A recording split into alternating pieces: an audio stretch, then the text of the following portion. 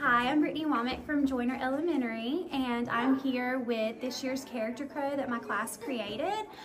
This has been a Joyner tradition. Our whole school is involved. Each classroom gets to pick a storybook, and we make the characters come alive for our students.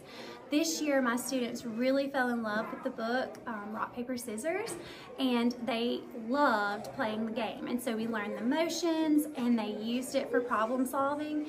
And when it came time to create our character crow, there was no question. They wanted to create the ultimate rock, paper, and scissors.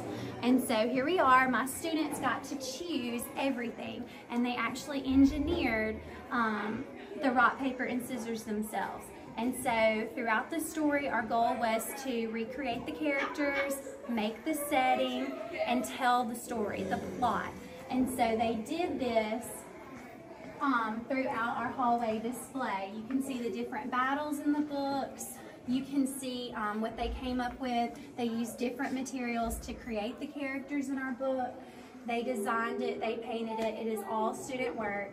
They also use different materials to make some objects appear to be 3D, which is one of our art standards.